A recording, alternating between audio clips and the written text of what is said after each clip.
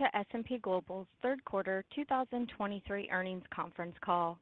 I'd like to inform you that this call is being recorded for broadcast. All participants are in a listen-only mode. We will open the conference to questions and answers after the presentation, and instructions will follow at that time. To access the webcast and slides, go to investor.spglobal.com. If you need any additional technical assistance, please press star 0, and I will assist you momentarily. I would now like to introduce Mr. Mark Grant, Senior Vice President of Investor Relations for S&P Global. Sir, you may begin. Good morning, and thank you for joining today's S&P Global third quarter 2023 earnings call. Presenting on today's call are Doug Peterson, President and Chief Executive Officer, and Ewout Steenbergen, Executive Vice President and Chief Financial Officer. For the Q&A portion of today's call, we will also be joined by Martina Cheung, President of S&P Global Ratings. We issued a press release with our results earlier today. In addition, we have posted a supplemental slide deck with additional information on our results and guidance. If you need a copy of the release and financial schedules or the supplemental deck, they can be downloaded at investor.spglobal.com. The matters discussed in today's conference call may contain forward-looking statements within the meaning of the Private Securities Litigation Reform Act of 1995, including projections, estimates, and descriptions of future events. Any such statements are based on current expectations and current economic conditions and are subject to risks and uncertainties that may cause actual results to differ materially from results anticipated in these forward-looking statements. Additional information concerning these risks and uncertainties can be found in our Forms 10-K and 10-Q filed with the U.S. Securities and Exchange Commission. In today's earnings release and during the conference call, we're providing non-GAAP adjusted financial information. This information is provided to enable investors to make meaningful comparisons of the company's operating performance between periods and to view the company's business from the same perspective as management. The earnings release contains financial measures calculated in accordance with GAAP that correspond to the non-GAAP measures we're providing, and the earnings release and the supplemental deck contain reconciliations of such GAAP and non-GAAP measures. I would also like to call your attention to certain European regulations. Any investor who has or expects to obtain ownership of 5% or more of S&P Global should contact Investor Relations to better understand the potential impact of this legislation on the investor and the company. We're aware that we have some media representatives with us on the call. However, this call is intended for investors, and we would ask that questions from the media be directed to our media relations team, whose contact information can be found in the release. At this time, I would like to turn the call over to Doug Peterson. Doug? Thank you, Mark. As we look at this quarter's highlights, I want to remind you that the financial metrics we'll be discussing today refer to non-GAAP adjusted metrics unless explicitly noted otherwise. We're pleased to report 11% revenue growth in the third quarter, excluding the impact of engineering solutions. We saw acceleration in revenue growth in every division this quarter. As we discussed last quarter, we took decisive action to protect margins in the second and third quarters last year.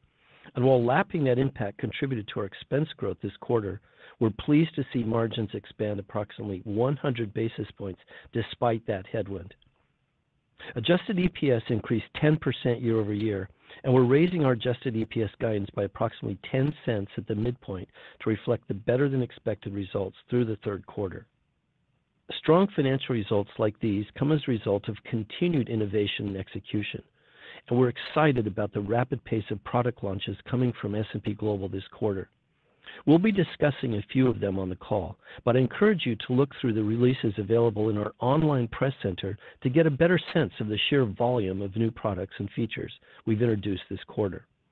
We've seen acceleration in each of the strategic growth areas we've been reporting since our Investor Day. We also saw our Vitality Index reach 12% of total revenue in the quarter, as new products continue to generate value for both customers and shareholders. We also made progress on our AI initiatives, which I'll touch on briefly today, but we plan to provide a more holistic update on our progress next quarter. We continue to align our goals and operations against the 5 strategic pillars we introduced at Investor Day. I'm thrilled with what our team was able to deliver for our customers this quarter. As we lean into our customer conversations and continue to provide innovative solutions to the problems that most need solving, our customers are increasingly viewing S&P Global as a trusted strategic partner. In the third quarter, sales cycles were consistent with the longer cycle we've seen in the last few quarters. though we're encouraged that these conversations with customers are often leading to larger deals. In times of market volatility, uncertainty, or change, the global markets have learned to count on S&P Global for differentiated data, powerful workflow tools, important insights, and unrivaled benchmarks. We're seeing confirmation of our strategic emphasis on private markets, as well as sustainability and energy transition, as revenue growth accelerated meaningfully in both those areas this quarter. As we continue to engage with customers, we hear clear indications of long-term optimism, despite the near-term uncertainty and volatility in the markets. Our conversations with financial institutions, corporates, and others generally revolve around interest rates in the short term, with everyone interested in identifying peak interest rates. Large maturity walls, along with other factors, contribute to our optimism about the multi-year growth trajectory for S&P Global. Related to ratings, global billed issuance saw a very strong third quarter with 21% growth year over year. With credit spreads tightening through the third quarter, issuers were more comfortable coming to the market, though refinancing activity continues to drive the majority of issuance. We also saw better than expected activity in bank loans, particularly around amend and extend transactions, which we expect to continue in the fourth quarter, though perhaps not to the same extent. We also saw our relative position in CLOs improve again in the third quarter, marking a continuation of the trend we've seen all year. Vitality revenue is another area of accelerating growth for S&P Global this quarter. Our Vitality revenue metric consists of revenue derived from new or enhanced products. These innovative products contributed 12% of revenue in the third quarter and grew a combined 22% year over year, a significant acceleration from the 14% growth last quarter.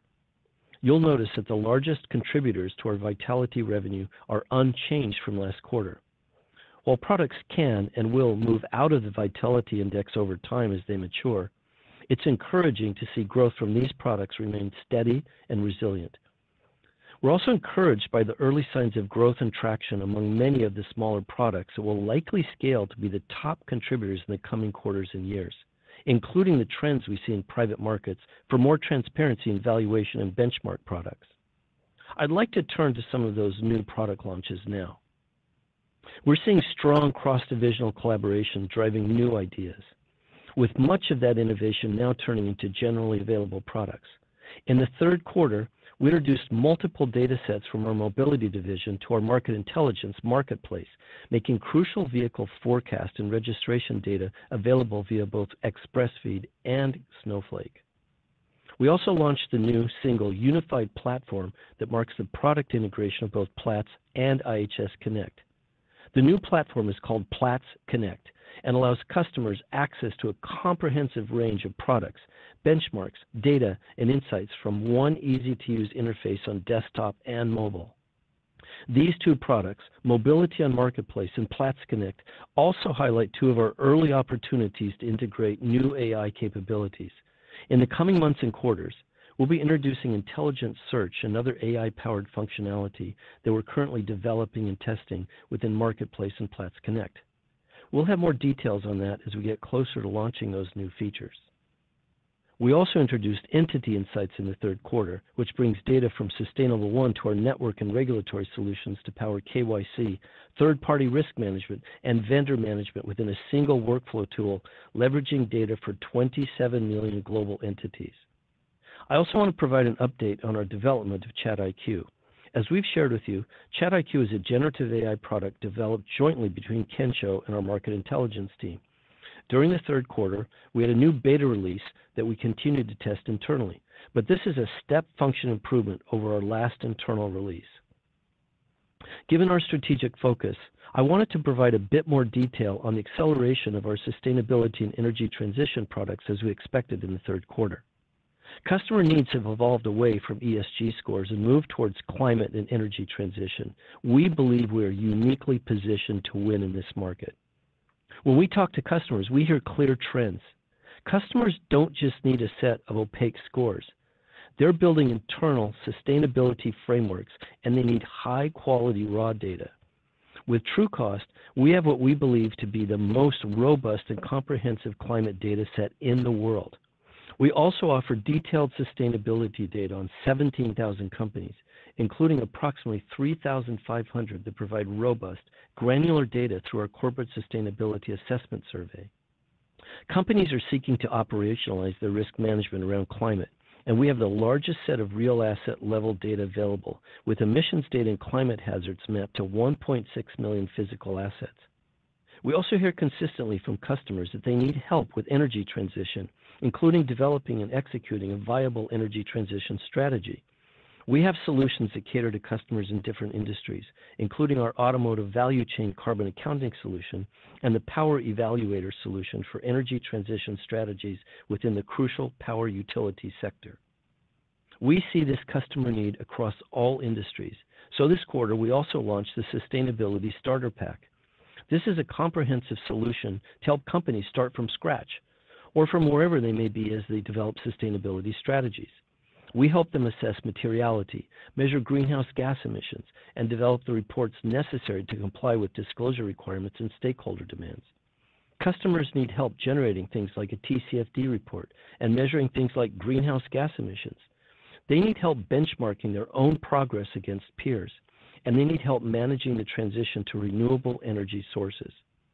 We're confident that S&P Global is unparalleled in its ability to provide both the breadth and the depth of offerings necessary to adequately cover all these areas. We're continually increasing the data that we make available through ExpressFeed, and we're pleased to be adding data sets around net zero commitments and biodiversity before year end. Clearly, we're meeting customers at their point of need, and that's showing up in our results. True cost revenue growth accelerated to 55% year over year. Energy transition continues to grow at nearly 40%, and our total sustainability and energy transition revenue growth accelerated to 36% year over year in the third quarter. While we're very encouraged by these results, we will not rest on our laurels.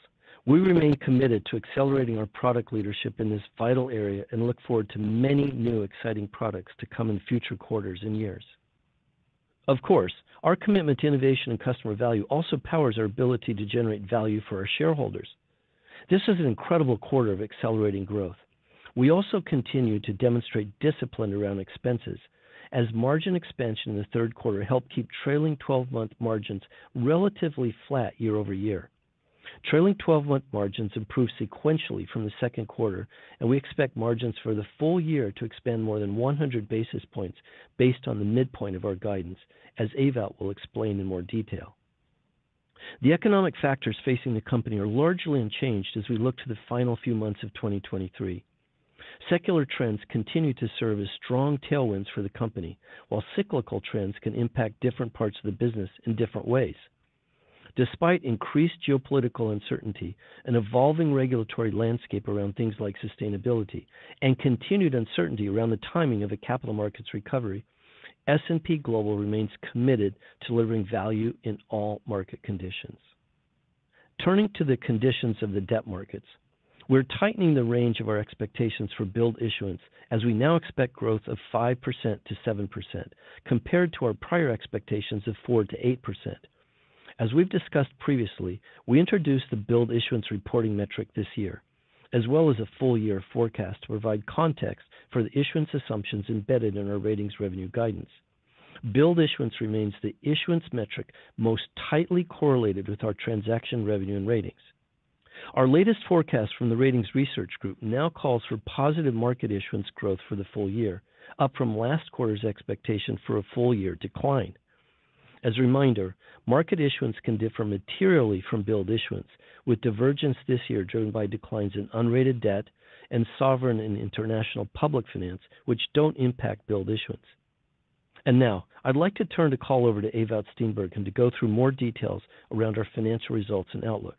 Ewout? Thank you, Doug. As a reminder, the financial metrics that we will be discussing today refer to non-GAAP adjusted metrics unless explicitly noted otherwise. This was an exciting quarter for S&P Global, as we saw growth accelerate across all 5 of our divisions, and revenue and margins both outperformed our internal expectations. Adjusted earnings per share increased 10% year over year. While reported revenue grew 8%, this actually understates the accomplishments of the team during the third quarter, because excluding engineering solutions and the small tuck-ins done earlier this year, revenue growth was an impressive 11%. We also expanded adjusted margins by 100 basis points and reduced our fully diluted share count by 4% year over year. As you saw in the press release earlier this morning, we plan to continue share count reduction with the launch of an incremental $1.3 billion accelerated share repurchase program in the coming weeks. Revenue in the quarter was driven by growth across all divisions, led by outperformance in our ratings division, which benefited from elevated issuance activity in the high yield and bank loan markets. While the environment remains unpredictable for the debt markets, we saw stronger issuance volume throughout the third quarter than we expected, particularly in September. Adjusted expenses were up 6% year over year, while the adjusted operating income increased 10%. Acceleration is further demonstrated by our strategic growth initiatives. Sustainability and energy transition revenue grew 36% to $78 million in the quarter, driven by strong demand in climate and physical risk products and our energy transition products. As Doug highlighted earlier, we're fulfilling our customer needs for raw data and reporting capabilities around sustainability and energy transition, and this is evident by the third quarter growth. This acceleration reconfirms our continued optimism around the long-term potential of this important part of our growth. Moving to private market solutions, we saw revenue increase by 18% year over year to $109 million, driven by strong growth in market intelligence private market software solutions, including iLevel, and a return to strong growth in ratings private market revenue as bond issuance and private credit estimate activity both improved in the quarter. We're also encouraged by the demand we're seeing in our private market valuation and benchmark offerings. Vitality revenue, which is the revenue generated by innovation through new or enhanced products from across the organization, was $369 million in the third quarter, representing a 22% increase compared to prior year. Importantly, Vitality revenue represented 12% of our total revenue in the quarter, making it the third consecutive quarter of improvement in our Vitality Index score. Now turning to synergies, in the third quarter of 2023, we recognized $149 million of expense savings due to cost synergies, and our annualized run rate exiting the quarter was $588 million. We expect to complete our cost synergy program by year-end with a run rate of approximately $600 million. We continue to make progress on our revenue synergies as well, with $25 million in synergies achieved in the third quarter and an annualized run rate of $112 million. Turning to expense growth, we are pleased to see that our efforts to optimize our portfolio and deliver cost synergies offset most of the year-over-year expense growth in the third quarter.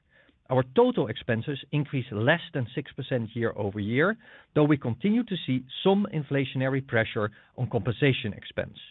Due to the decisive expense actions we took last year, the reset of incentive compensation this year continues to contribute meaningfully to expense growth, though we do not expect any further headwinds from this going forward. We're confident that we continue to strike the appropriate balance between disciplined expense management and investing in our business, as evidenced by the volume of new products coming to the market this year and our expectation to deliver more than 100 basis points of adjusted margin expansion for the full year at the midpoint of our guidance range. Now let's turn to the division results. Market intelligence revenue increased 8%, driven by strong growth in data and advisory solutions and enterprise solutions. Desktop grew 5% in the third quarter, driven by strong subscription growth as ACV growth continued to outpace revenue growth, partially offset by modest softness in one-time sales. Renewal rates continue to remain strong in the mid to high 90s range. Data and advisory solutions and enterprise solutions each grew by 9% in the quarter, benefiting from double-digit growth in subscription-based offerings. Credit and risk solutions continues to see strong new sales for Ratings Express and Ratings Direct products, as well as continued double-digit growth in credit analytics. Adjusted expenses increased 9% year over year, primarily due to compensation expense. Operating profit increased 6%, and the operating margin decreased 60 basis points to 33.3%. On a trailing 12-month basis, margins improved 140 basis points. As we progress through the fourth quarter, we expect continued acceleration in revenue growth as we move into the most favorable comparison quarter for the year. Furthermore, we see the business continuing to benefit from the launch of new products and monetization of cross-sell referrals as part of the division's overall revenue synergy program. As a result, we're tightening our full-year guidance for revenue growth by 100 basis points to a range of 6.5% to 7.5%, while reaffirming our full-year margin outlook. Now turning to ratings. In the third quarter, we saw continued improvements in issuance activity, particularly due to refinancing in the bank loan and high-yield markets. Revenue increased 20% year-over-year, well above our internal expectations. However, growth was helped by a $19 million cumulative catch-up for customers' self-reported commercial paper issuance in non-transaction revenue, which primarily benefited structured finance. Excluding this impact, ratings would have grown approximately 17% in the third quarter. Transaction revenue grew 34% in the third quarter, driven primarily by growth in bank loan and high-yield issuance. Non-transaction revenue increased 13%, primarily due to an increase in annual fees, which includes the catch-up revenue I mentioned previously, as well as growth in ratings evaluation service activity and at Crystal. Excluding the impact of the catch-up revenue, non-transaction revenue would have grown approximately 8%. Adjusted expenses increased 18%, primarily due to the write-down of incentive compensation expense in the year-ago period. This resulted in a 22% increase in operating profit and a 70 basis points increase in operating margin to 56.6%. On a trailing 12-month basis, margins are still impacted by the relatively low margins in the fourth quarter of last year. As Doug mentioned, we're tightening our billed issuance growth assumption for 2023 to 5 to 7%.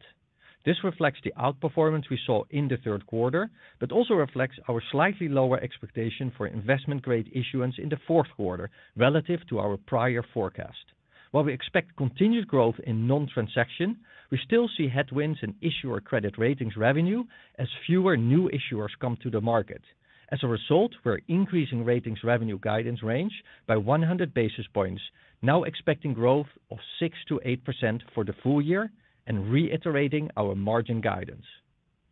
And now turning to Commodity Insights, revenue growth increased 11% following a second consecutive quarter of double-digit growth in both price assessments and energy and resources data and insights. Upstream data and insights increased approximately 2% year-over-year, benefiting from better-than-expected demand for both content and software, as well as slightly improved retention rates. The business line continues to prioritize growth in its subscription base. Price assessments and energy and resources data and insights grew 12% and 10% respectively. Growth was driven by continued strength in our benchmark data and insights products. We also continue to see strong commercial momentum in our subscription offerings for both business lines.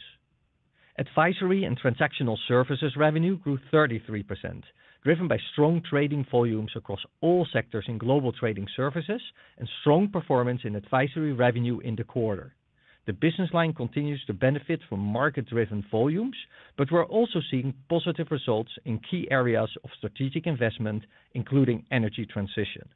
Adjusted expenses increased 6%, operating profit for Commodity Insights increased 17%, and the operating margin improved 260 basis points to 48.4%. Trailing 12-month margins improved 240 basis points. We continue to see Commodity Insights benefit from strong secular trends around energy transition and sustainability and demand for benchmarks, data, and insights.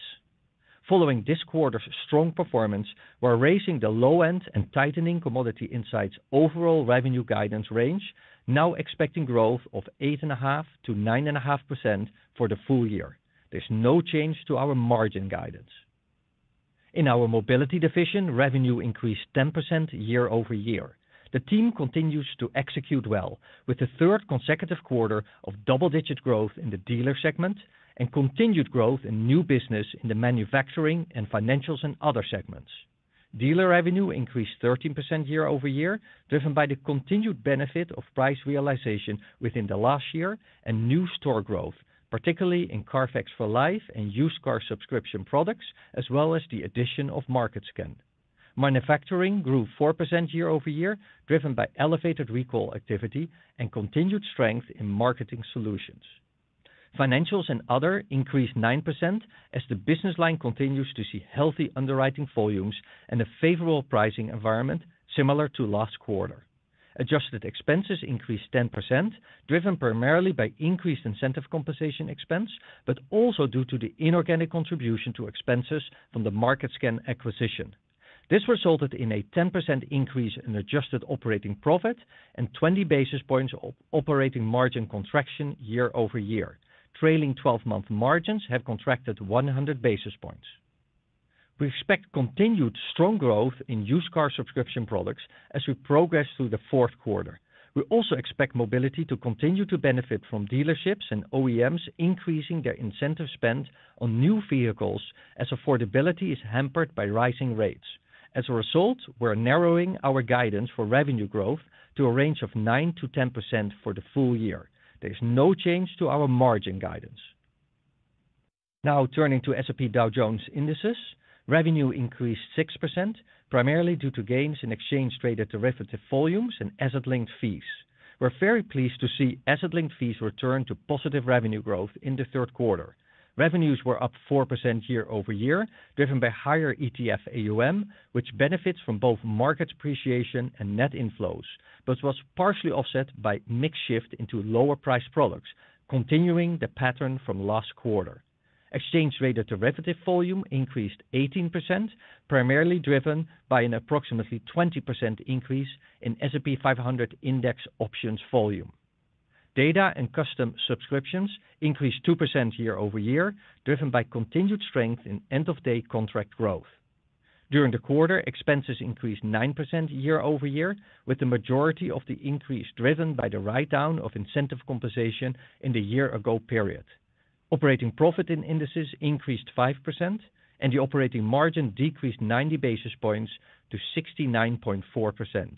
Trailing 12-month margins have contracted 80 basis points. There's no change to our revenue outlook for indices. However, as a result of the continued cost discipline and outperformance year to date, we're increasing our margin guidance for the division to a range of 68 to 69% for the full year.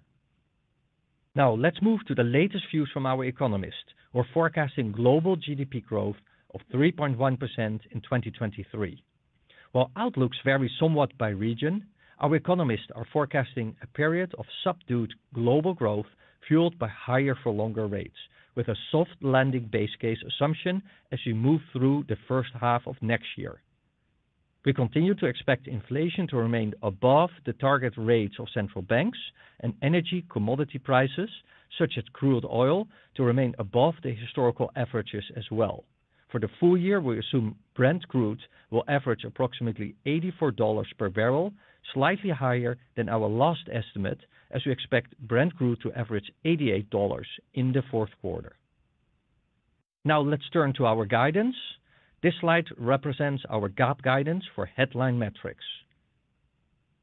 Adjusted guidance for the company reflects the results through the third quarter, as well as our most recent views on the macroeconomic environment and market conditions. We're narrowing our expectations for total revenue growth to a range of 4.5% to 5.5% for the full year, to reflect the changes discussed earlier on our divisional revenue outlook. Furthermore, we're maintaining our operating profit margin guidance of 45.5% to 46.5%, with the expectation that we will achieve full-year margins close to the midpoint of the range. We have provided the granular guidance on corporate unallocated expense, deal-related amortization, interest expense, and tax rate in the supplemental deck posted to our IR site. This includes a 50 basis point reduction in our adjusted effective tax rate to a range of 20.5% to 21.5%. As a result of this quarter's strong performance and our expectations for the remainder of the year, we're increasing and tightening our full-year adjusted diluted EPS guidance to a range of $12.50 to $12.60. The final slides in this deck illustrate our revenue and margin guidance by division, reflecting the drivers that I mentioned previously. In conclusion, our business has demonstrated exceptional growth across divisions this quarter, while we continue to manage expenses prudently. Furthermore, I'm pleased with the progress being made across our cost synergy initiatives and growth across revenue synergies as we see more and more new products coming to the market that would have been impossible without the merger. The teams have done a truly excellent job executing on our key strategic initiatives while still driving profitable growth across all divisions this quarter, and we look forward to delivering a strong finish to 2023. And with that, I would like to invite Martina Cheung, President of S&P Global Ratings and Executive Lead for Sustainable One, to join us, and I will turn the call back over to Mark for your questions. Thank you, Ewout. For those on the line, if you would like to ask a question, please press star 1 and record your name. To cancel or withdraw your question, simply press star 2. Participants will be limited to one question in order to allow time for others during today's Q&A session. Operator, we will now take our first question. Thank you. Our first question comes from Ashish Sabadra with RBC Capital Markets. Your line is open. Thanks for taking my question. Really strong billed issuance momentum in September of 35%. There was comment around IG being potentially weak in the fourth quarter, but just wondering if you can comment on the strength that you saw in high yield and bank loans in the third quarter for the rest of the year. And also if you can talk about any initial color on the refi wall and issuer pipeline for 24. Thanks. Hi, Ashish. Thanks very much for the question. It's Martina here. Very pleased with Q3 overall. As it had seen, our billed issuance was up 21% and a very, very strong September. In high yields, we were very pleased to see it was about 150% growth in issuance overall year-over-year in the quarter. And high yields year-to-date is up about 50% rated issuance in the market. We see strong refi activity there in Q3 and looking to see more of that as we go forward, certainly into next year. It's Q3 marked, I think, a notable point in terms of issuers willing to come back and tap the market for high yields. And then on bank loans, you know, as we said before, we didn't have heroic assumptions on bank loan volumes for this year. Overall, while we saw an increase in Q3 year-over-year, we're still down year-over-year, year-to-date in bank loan issuance. There we saw a lot of refinancing. Interestingly, a very strong trend this year that we saw in Q3 and are monitoring closely going forward is a lot of amend to extend activity, or amend and extend activity rather, in the bank loan space, and that's been a boost in that area from an issuance standpoint. For 24, obviously we're not commenting yet for 24. We'll certainly give more on that in February, but you know, the factors that we're watching closely, refinancing walls are very healthy. Our last mid-year report on refinancing showed the 5-year totals up about 11%, and between now and 26, we see about $8 trillion in refinancing. So that's something that we watch closely, and that's a very robust growth in that area. But we also are looking at the usual factors, the macroeconomic factors, certainly heightened geopolitical uncertainty. M&A has not been great this year. As we've seen, it's been down by quite a bit this year, so we're looking to see that come back in next year as well. And just the other point that I would make on as we're looking ahead in the next several quarters is that CP balances or commercial paper balances are quite high. So that could lead to some issuance if we see corporates transitioning from CP to fixed income. And we've commented in the past that we continue to see corporate cash balances at pre-pandemic levels, which we think will continue to boost the need for issuance as well. Thank you. Our next question comes from Manav Patnaik with Barclays. Your line is open.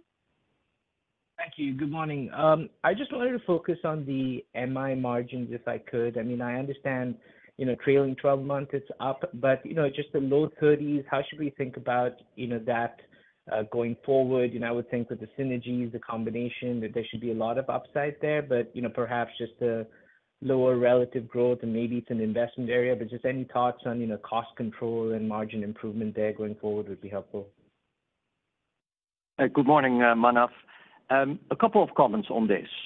First, if we look back at last year, we took very decisive actions in terms of pulling back expenses when the market turns more south in the second and the third quarter in several areas, among which also incentive compensation. So we have some difficult comms for this year.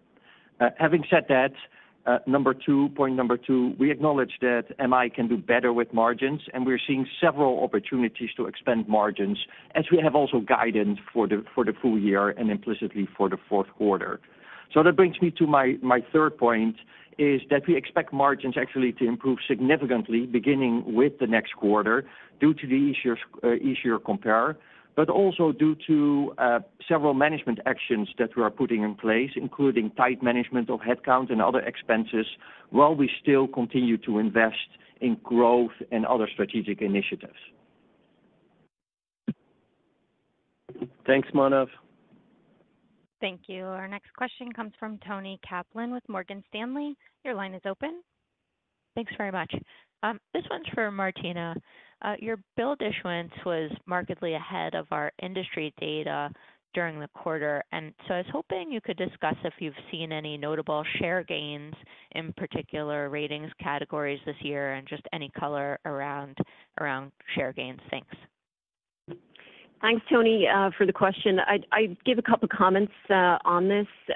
Certainly, we would look at the differences between market issuance and billed issuance, and I think Doug and Ewout cover that routinely in terms of how to assess our performance specifically.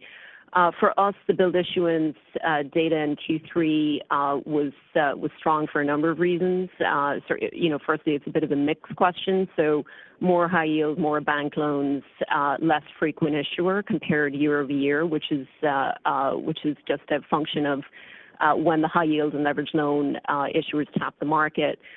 I would also say we're extremely pleased with the progress and momentum that we have in a number of asset classes. When we talked to you last year at Investor Day, we said we were making investments in structured finance, we were making investments in infrastructure, we had acquired Cicero Shades of Green and making investment in SPOs, and we've seen really robust performance in all of those areas, which we had tagged, and very, very pleased to see those results. Thanks, Tony. Thank you. Our next question comes from Faiza Alwy with Deutsche Bank. Your line is open. Yes, hi, thank you. Good morning. Ewout, I wanted to follow up on your comments around expenses. Can you help us think through expenses in the fourth quarter? And more importantly, as we look ahead to 2024, now that you're at the end of the road in terms of synergies, how should we think about expenses in 2024, just generally across the business? Yes, of course. Good morning, Faiza.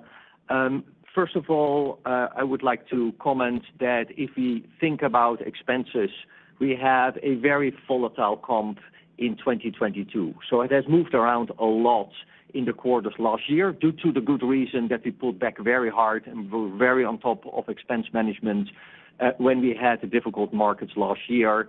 This year, actually, our trends are far more stable. So year over year, there is a lot of noise, but I think this year, actually, from a pattern perspective, looks much better. I think if you look at corrected expenses, actually, and if you take out engineering solutions, we are having expense growth that is below revenue growth. So we're seeing nice, healthy margin margin expansion if you correct for those same items, particularly for engineering solutions. We're very happy to see how expenses and margins have developed in Commodity Insights. You've seen some very nice margin expansion there. as well as if we think about incentive compensation swing year over year. If we would correct for that, actually we're looking at quite modest expense growth in ratings, mobility, and indices as well. For the full year, we're expecting for this full year 2023 expense growth in the low single-digit level. So implicitly, if you then would look at the fourth quarter, expenses should be down in a low single-digit level in order to get to that overall guidance range. Thanks, Faiza. Thank you. Our next question comes from Alex Kramm with UBS. Your line is open. Yes, good morning. Just coming back to the market intelligence discussion from earlier, and it's a question that I've asked a couple of times since you've done this deal, but part of our thesis on the IHS Markit acquisition was that that's a business on the market financial side that had been cobbled together by a lot of acquisitions over many, many, many years. And, I think we're kind of hoping that, you get in there with your S&P global viewpoint and say, like, what businesses make sense, what do not, and maybe make this a leaner and meaner machine. So just wondering to what degree that's an effort that you guys are focused on right now, and maybe anything that you've seen where you echo that there may be some things to do and that the business could still look a little bit different in the future, or if you're very happy with the business portfolio today. Thank you. Alex, this is Doug, and thank you for the question. And let me just take a step back for 1 second to a higher level about the integration and the merger overall. We're thrilled with the progress, and you've seen that today with some of the new product launches that we described, which are bringing together information, data, research from across the portfolio. And within market intelligence, we have the same kind of integration going on.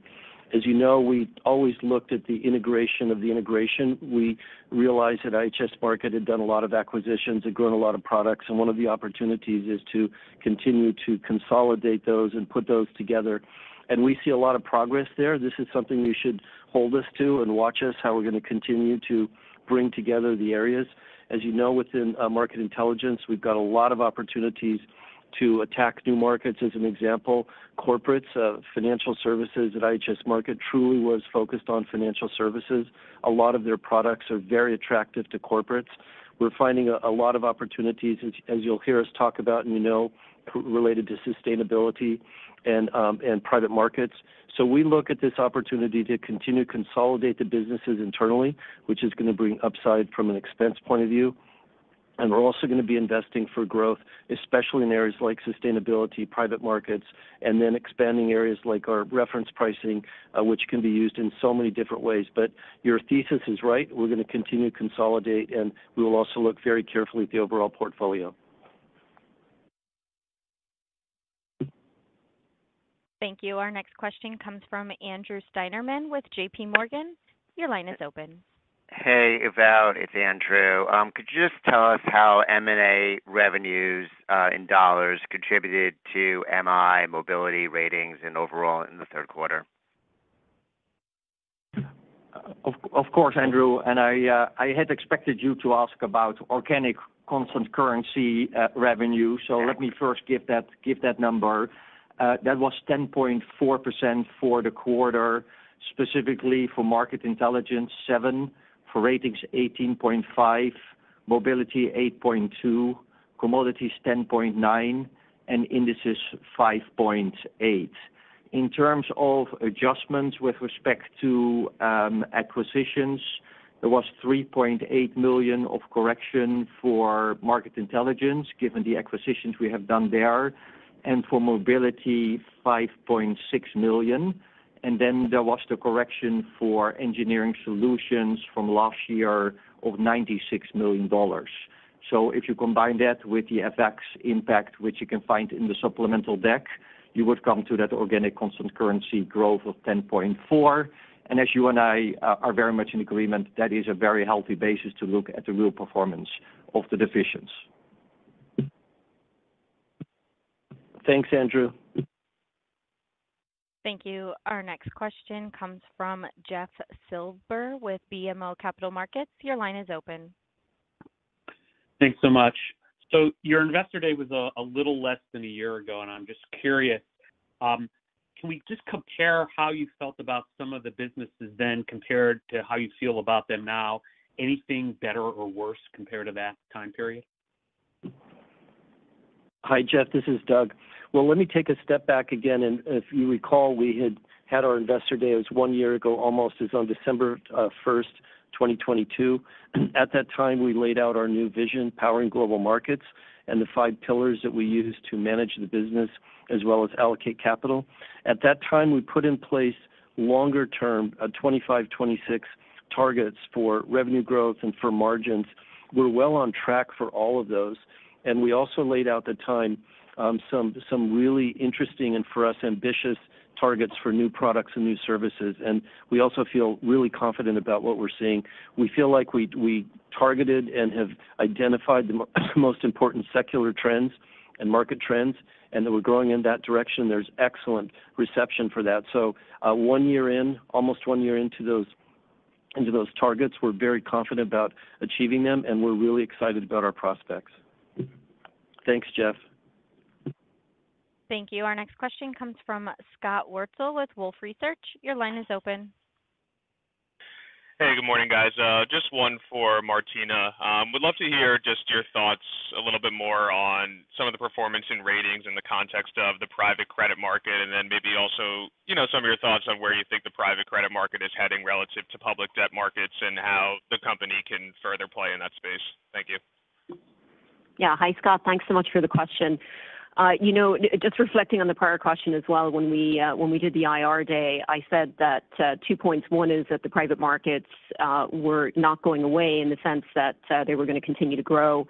And the second is that we saw that as an opportunity, and both things have played out as expected this year. We're very pleased with our overall performance from a rating standpoint in the private markets. It comes in the form of a couple of areas. So increased demand for fund ratings. There's been a real healthy pipeline, a lot of dialogue with the sponsors and fund managers.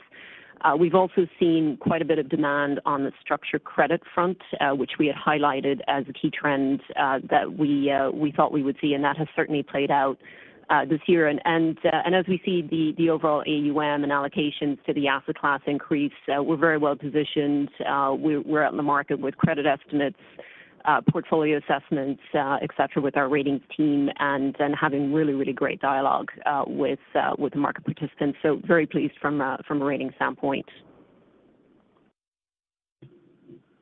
Thanks, Scott, and welcome to the call. Thank you. Our next question comes from Andrew Nicholas with William Blair. Your line is open. Hi, good morning. Thanks for taking my question. A lot of really good color on new product development. Vitality Index is ticking higher. Growth there is good. I'm just curious, and I don't know if this is one that you can quantify, but just how much of that is a result of investments in product development on the Gen AI side, or is that something that can create kind of a new leg of accelerated growth as you continue to kind of harvest your investments there? Thank you. Thank you, Andrew. And we're very happy that you're recognizing the level of innovation, the level of entrepreneurship, the level of company. And we're very happy and pleased around that. If you think about the background of this is coming from, first of all, the merger. The merger gives us a lot of benefit in combining products, features, data sets, platforms, capabilities, and that is really driving a part of it. Second part of it is really the investments we're making, strategic growth initiatives, and we're really pleased with what we're seeing in sustainability, energy transition, private markets, and several other areas that fall out of that, but are also very entrepreneurial. You see growth in areas in indices like thematics, factor-based. We launched something that is called more the credit fix. We have car listings and mobility and many other areas. So generally, investments in growth initiatives are really starting to pay off. And that is ultimately then also showing up in the Vitality Index, which is something that is maybe unique as a metric, and we're, as far as we know, the only company in our industry publishing this, but it is a clear indication of innovation that we would like to publish.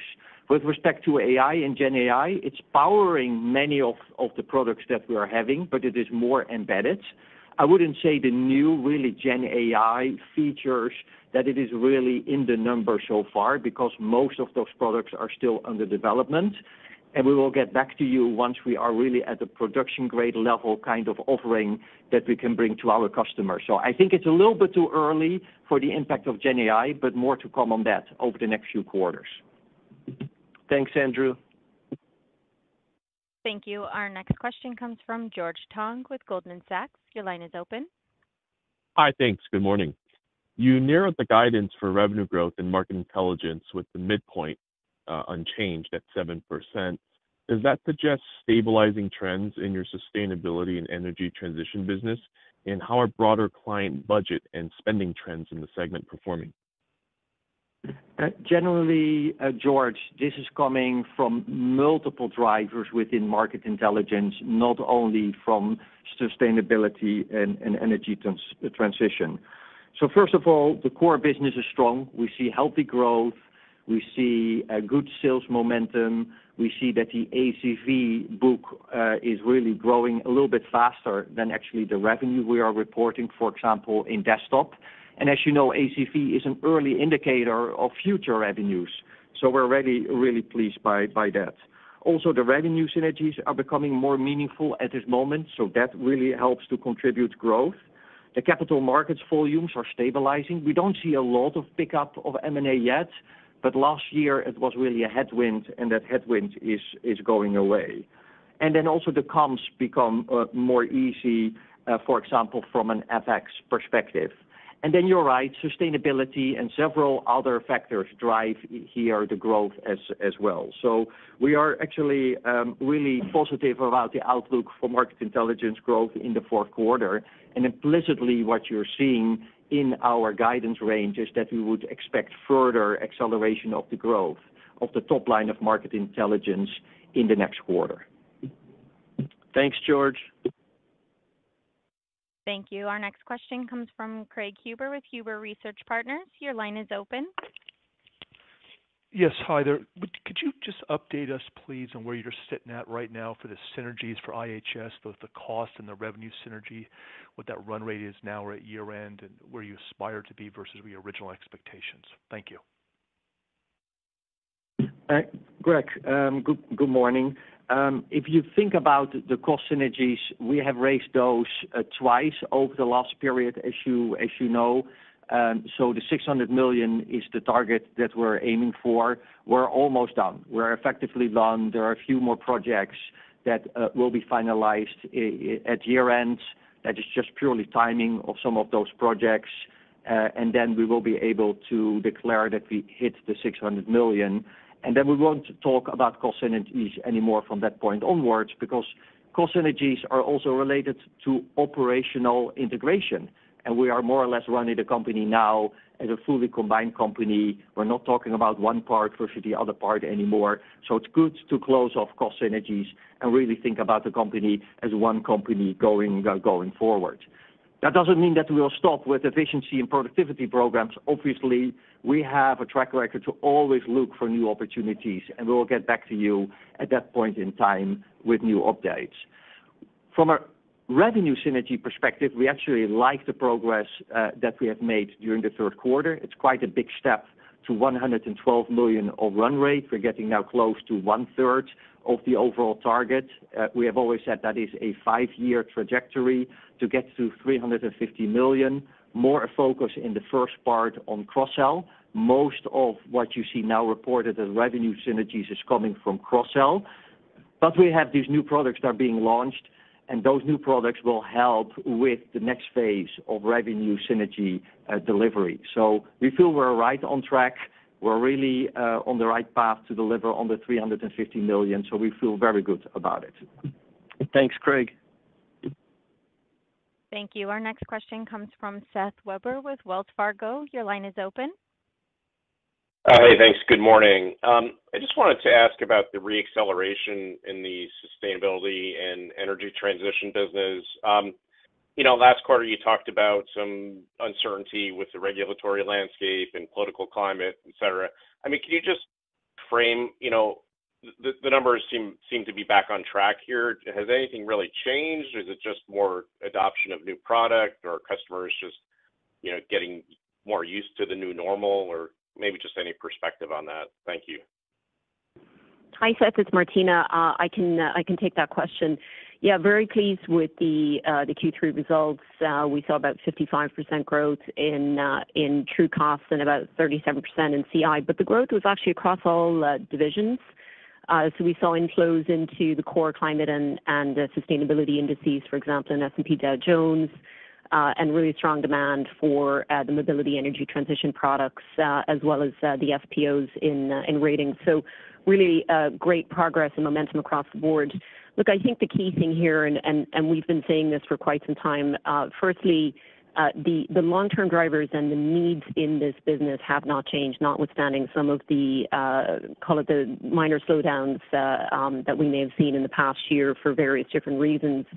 Customers, corporations still need to look at operational risk in their supply chains. They still need to report against their net zero transition plans. If they're exposed in any way to Europe, they have to report against some pretty complicated regulations there, for example. We still have banks who are looking at financed emissions and looking to deploy capital into sustainability, and we have asset owners and asset managers who are obviously either looking for alpha or looking to allocate to the asset class. And so the fundamentals haven't changed. We believe we have the best, most comprehensive and deep offerings in this area across all of our businesses. Commodity Insights is a leader in energy transition analytics and advisory, for example. But one of the other things that I would say is, and this is just what's so exciting to me around sustainability with the merger, we are launching products now bringing together some of the most unique and fantastic IP across the division. So the real asset data that we have launched brings together data from mobility, Commodity Insights, market intelligence, and Sustainable One. And it's going to be a real powerhouse in that area going forward as we see more and more needs for much more specific emissions, transition, biodiversity, and nature data at the real asset level. So that's just one example.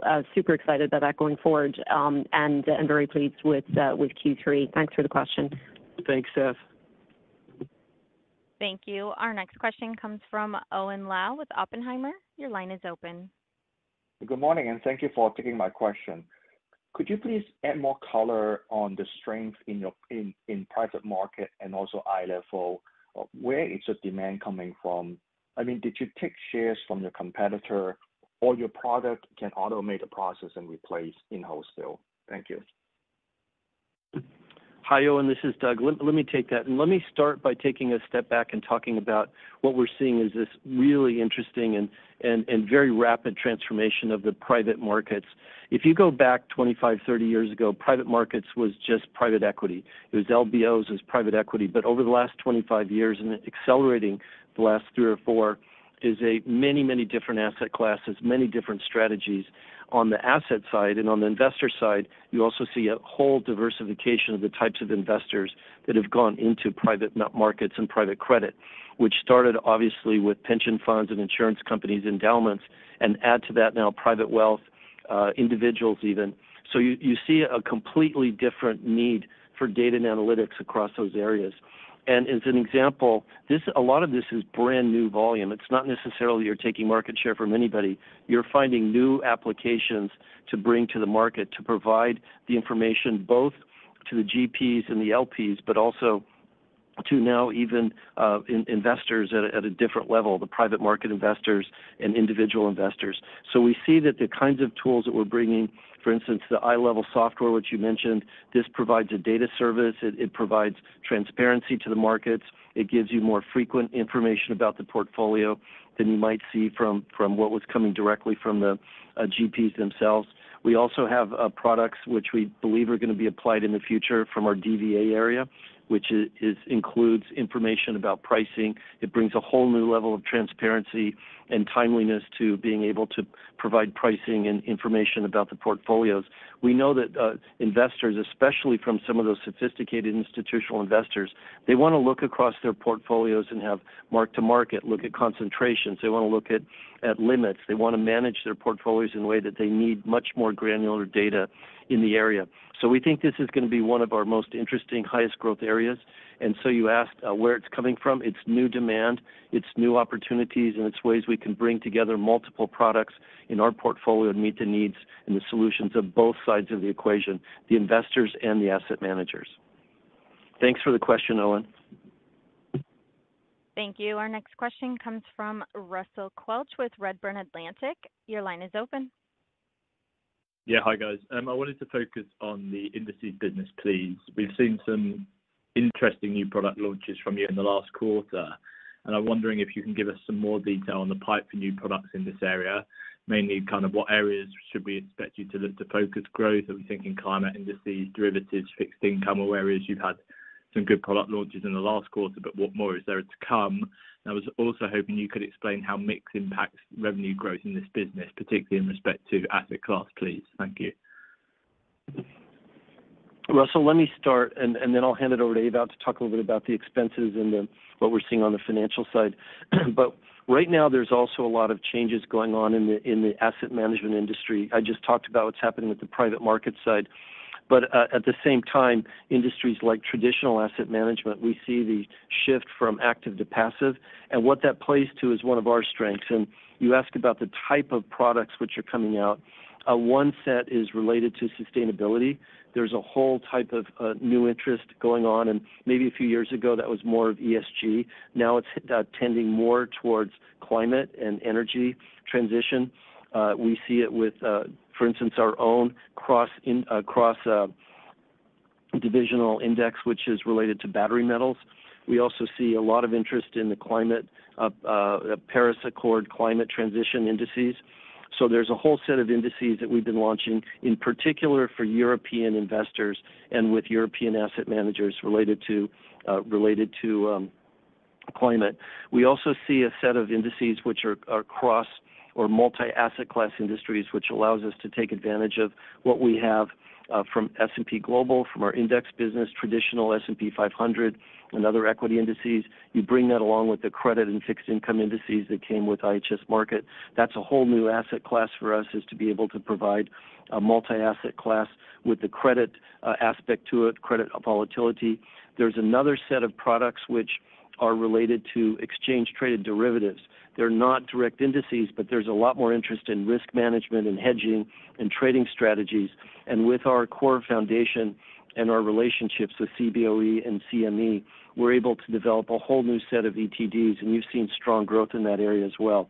So across the board, it's climate, it's multi-asset class, it's factors, it's a whole set of different types of indices on the fixed income side, and then it's also exchange-traded derivatives and new approaches to products which we've already been developing there. But let me hand it over to Ewout to give a little bit more color on the numbers. Russell, specifically your question about mix and mix shift. We are very pleased to see that the AUM fees are up again this quarter, and that the AUM levels and the AUM fees are again correlated in the same direction. But a couple of more detailed comments I want to make there is, first, as we have said many times, please keep in mind that if you look at AUM fees, there are also other categories going into the mix. It's not only ETFs. There's also mutual funds, there are insurance funds, there are OTC volumes, and all of them grew a little bit less than the average AUM levels of ETFs. So that is one part why you will see always a little bit of a discrepancy between AUM levels for ETFs and the fees. Secondly, the trend that we talked to you about last quarter of the mix shift is continuing. What we are seeing is that the market is a bit risk off, that there is a move from more specialty ETFs to more flagship ETFs. Our flagship ETFs are taking in a lot of flows, very positive flows we had this quarter, but those funds are more lower level of basis point fees. We think this is a current market trend situation that will reverse again at some point in time when the market will be more risk on and there's more interest in the specialty ETFs. But this is a mix shift trend that we're still seeing continuing also in the third quarter. Thank you, Russell. Thank you. Our next question comes from Shlomo Rosenbaum with Stifel Nicolaus. Your line is open. Hi, this is Adam Harrington on for Shlomo. September issuance trends were strong. Do you see that as a start of an improving trend or more indicative of companies rushing to get financing ahead of further rate increases, given the sharp rate movements we saw in September? Yeah, hi. Thanks for the question. Yeah, look, September was higher than we expected for sure, and we do believe that some of that was essentially pulled forward from Q4. Having said that, I think there's a number of additional factors here that are important to think about Q4 and onwards, and some of those are some that I had referenced earlier. Do we, for example, will we see some issuers actually pull forward from 24 in Q4 of this year, something we're tracking. And as I mentioned earlier, we're also looking at, the amend and extend activity in the bank loan space, which was very strong in Q3, as well as some of the refinancing in bank loans as well. So a lot of factors, the sort of net new factor there, of course, as well is the geopolitical overhang that we have to continue to watch. So overall, we take a prudent look for Q4 and the usual factors that we watch going into next year. We have a handle on all of those as well. One other point that I would just add, and this is something that I think is important, since it's a good indicator longer term, is the flow of funds into fixed income funds. Q3, for example, into high yield and leveraged loan funds was a net positive. So that's a good thing, good indicator. Through the first half of the year, we saw the inflows back into fixed income funds overall against the huge net outflow from last year. So these are things that we have to continue to watch as we go into Q4 and into next year. Thanks for the question. Thanks, Adam. Thank you. Our next question comes from Jeff Meuler with Baird. Your line is open. Yeah, thank you. There was a comment about an improving relative position in CLOs.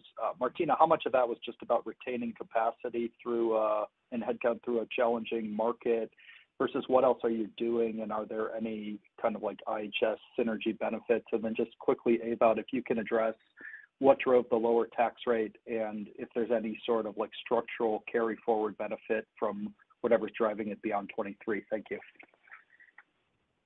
Hi, Jeff. Thanks so much for the question. Actually, we saw an improvement across a number of the sub-asset classes in structured finance overall, and we're just frankly very, very pleased. Certainly, a lot of this is related to the additional investments in capacity, and what I have been saying and will continue to say is it's not just about capacity; it's about the strength and the expertise of the talent. And that is really incredibly important in these asset classes. The overall asset class is also experiencing some growth, in part driven by the private credit issuers. And we've made sure that we have been, on the street, talking to everybody we need to talk to, making sure that all of the issuers are aware of the talent and the capacity that we have, and we continue to remain highly relevant in the space. I would say just very pleased with the execution from the team so far this year in this area. Thanks for the question. And Jeff, to the second part of your question, our effective tax rate is lower in the quarter, primarily due to some new guidance came out during this quarter with respect to the way how to apply foreign tax credits. It would not impact our medium-term outlook with respect to the tax rate. Thanks, Jeff. Thank you. We will now take our final question from Heather Balsky from Bank of America. You may ask your question.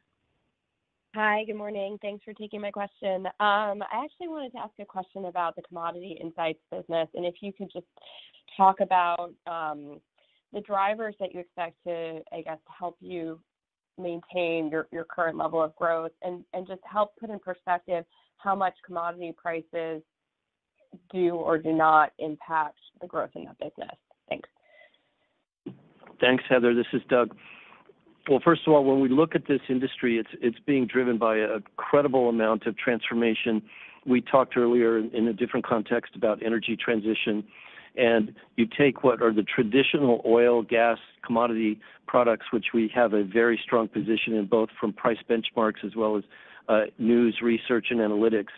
and we announced that we have just launched this Platts Connect, which is a platform where we take the two services from what had been Platts and what had been ENR from IHS Markit and put them together in a single platform. That means that we can continue to serve all of the traditional markets in a way with a very high quality platform. It's easy to use, it's easy to search on. We'll be enhancing it with AI tools over time. And so that's just the beginning of where we already see the traditional markets growing, and we're able to serve them better and faster in ways that are much more compelling all the time. And that there's a mix of new commodities, new energy sources.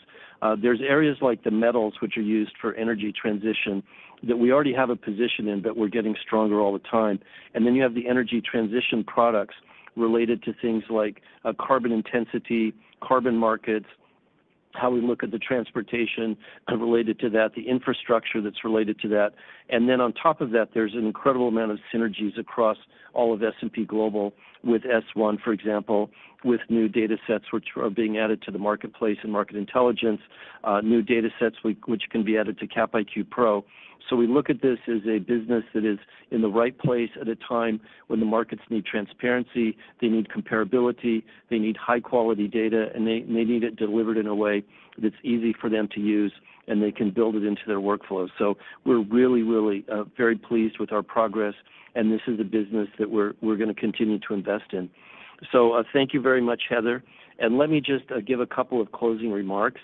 I want to, first of all, thank everyone for joining the call today and your excellent questions, as always. I'm really proud, as you can hear, about the progress we've made with the merger with IHS Markit and all of the integration that's taking place. And now we're able to talk more and more about the revenue side and the product launches. And you saw them this quarter with Platts Connect and Entity Insights, and there's a lot more to come. And this is combining the best across both businesses to create the new S&P Global. I also want to thank Martina for providing her perspectives today, and thank you for joining us. And as always, I want to thank our people for a great quarter. Their excitement and passion continue to inspire me personally, and want to thank all of them for what they do.